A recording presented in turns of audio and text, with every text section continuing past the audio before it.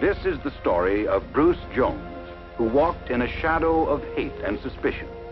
The shadow of what he was because of his background, over which he had no control. This is also the story of the people who knew Bruce, or thought they did. There were many of these people, and they were different from each other in many ways.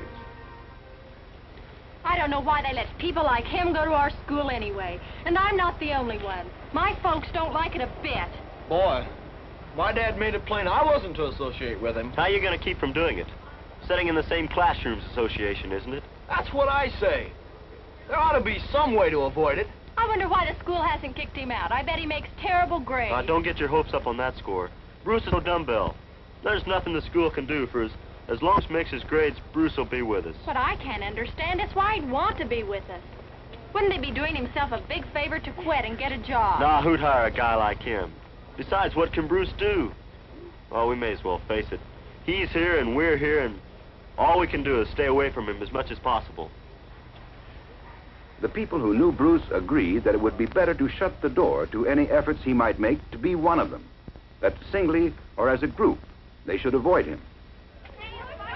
But it wasn't always possible to avoid Bruce. Ed! Tom, what happened? Ed Reeves and Bruce Jones are fighting. But Bruce would make two of Ed. What would Ed want to tackle him for? Well, he didn't. Fred was over there. He saw it all. Oh. Why, this Bruce Jones was just standing on the corner, and Ed walked by, and Bruce charged at him like a bull. Why? What for? Oh, who knows? Gosh. Then he just went away and left him lying there. Didn't even stop to see if he was hurt or anything. There he is. How you feel, Ed? Hi, boy. You okay? I'm all right. You sure? Yeah. What can you expect with Bruce's background? Golly, this'll get him expelled for sure. Don't you think so, Tom? I can't see why Bruce would do a thing like that without some good reason. I bet it would take fall. The apparent case against Bruce Jones was a strong one. He was different from his classmates, so no matter what happened, Bruce was suspected of the worst. Well, I could have sworn. What'd you say you lost? Oh, my green sweater. I left it in here first hour. Right over the back of this chair. Well, it's not here now. I guess I might as well check lost and found. A coat sweater? Yeah. Brand new? Yeah, did you see it? Yeah, I saw it, but I didn't know it was yours. I saw it over the arm of Bruce Jones as he walked out the door. Well, that dirty crook, we can't get away with that. Hey, come to think about it, I'll bet that's what happened to my good pen I thought I lost. Oh, they'll expel him now for sure. Hey, Joe. Yeah? See what happened? Bruce... Circumstances pointed to Bruce Jones. This is how it always seemed to work out. Bruce was in trouble. Even on the night of the class party, Bruce was to become the topic of conversation.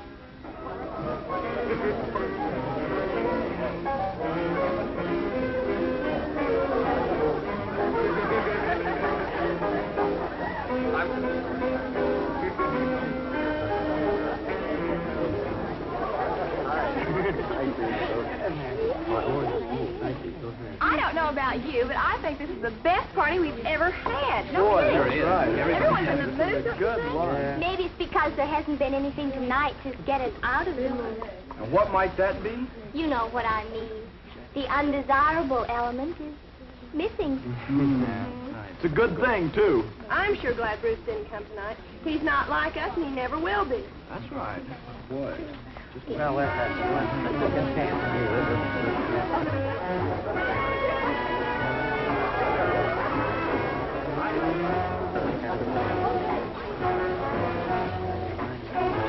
John, the most awful things just happened. What is it? I just called Mother. Oh, it's too noisy in here. I can't tell you. Come outside. You know it's terrible.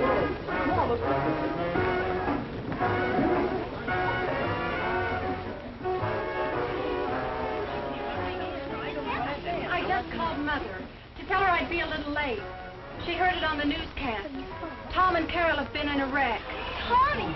Oh, my gosh, well, what happened? They skidded into a bridge, and the car caught on fire. Oh, how awful. Were they badly burned? They would have been, if it hadn't been for Bruce. You mean Bruce Jones? Yes, Bruce Jones. The bridge was the one near his house. Evidently, he heard the crash. He ran out and saw that 2 people were trapped inside, and that the car had caught fire back by the gas tank. Oh. Fire. Well, did he know it was Tom and Carol? I don't know if he recognized Tom's car or not. They say that Bruce practically tore the car door off by brute force to get Tom and Carol out. He got Carol out all right, but as he was helping Tom, the gas tank exploded. Tom wasn't hurt much, but Bruce was burned severely. I feel so sorry for Bruce. Well, this is a switch. A week ago, you were up in the air about having to go to the same school with him. No matter what I said, I feel sorry for anybody who's being hurt, even Bruce. Well, I'm not going to be a hypocrite and act as if this changes anything. Now listen, Bill, you're not being fair.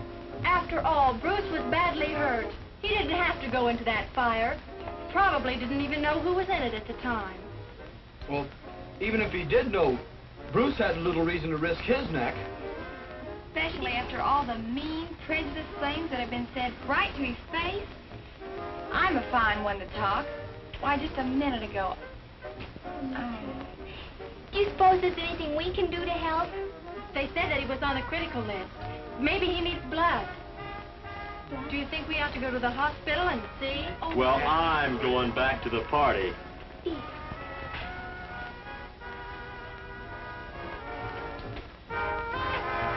Come on, let's go. Yeah, let's...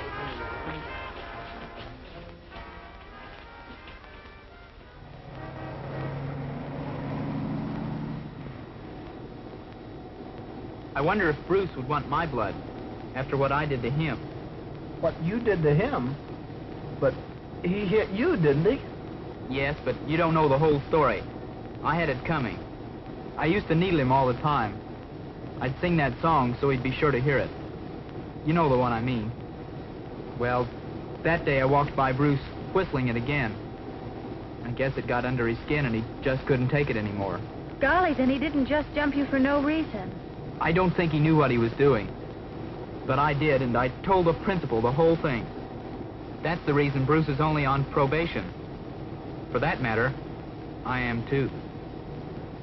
It's funny. I never stopped to think there could be a Bruce's side to it. I just never really thought of Bruce at all. Whoever did. I was ready to accuse him of stealing my sweater the other day, and I would have, but when I got to the office to report him, well, there it was, where he'd turned it into the lost and found. If anybody else had been seen with it, I wouldn't have worried so much, but because it was Bruce, Because it was Bruce who did what we've all done. We've put a brand on him for something he couldn't help.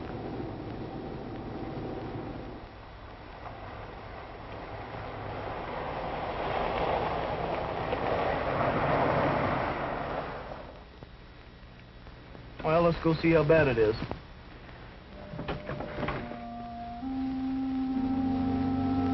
This trip to the hospital could be the first step for these students at East High toward tearing down the false barriers which their own bias and prejudice have built. But will it work? Each of these people must find the answer only through re-examination of his own feelings and attitudes. For this is the problem of the individual more than of the group. If Bruce doesn't make it, how'll I ever be able to face myself after all the things I've done to him? Things I'll never be able to apologize for. Bill was right in a way. This doesn't really change any of the reasons why we didn't accept Bruce into our group. I just hope I can somehow work out a new set of values to judge him by in the future. This is the fellow my folks didn't want me to have anything to do with.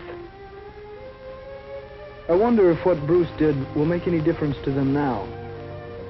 Will they be able to understand why I have to help him, if I can? I can't help thinking this is the right thing to do. But it is a fast switch. Have I let sympathy head me off into something I won't be able to live up to?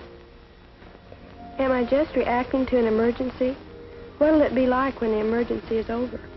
Bruce won't be any different, but I guess I'll have to be. The thing is, it wasn't Bruce at all. I was the one neatly fitting people into categories because of where they go to church, or what their fathers do, or what the color of their skin is. You hear about other people's prejudice, but you never feel guilty until you realize it's you. You're the one who's prejudiced. What was it, after all, that made these people do the things they did? Was it a lack of understanding? Was their attitude picked up from their prejudiced parents? Or was it simply a matter of going along with the attitude of the group? What is prejudice? And why does it exist? What do you think?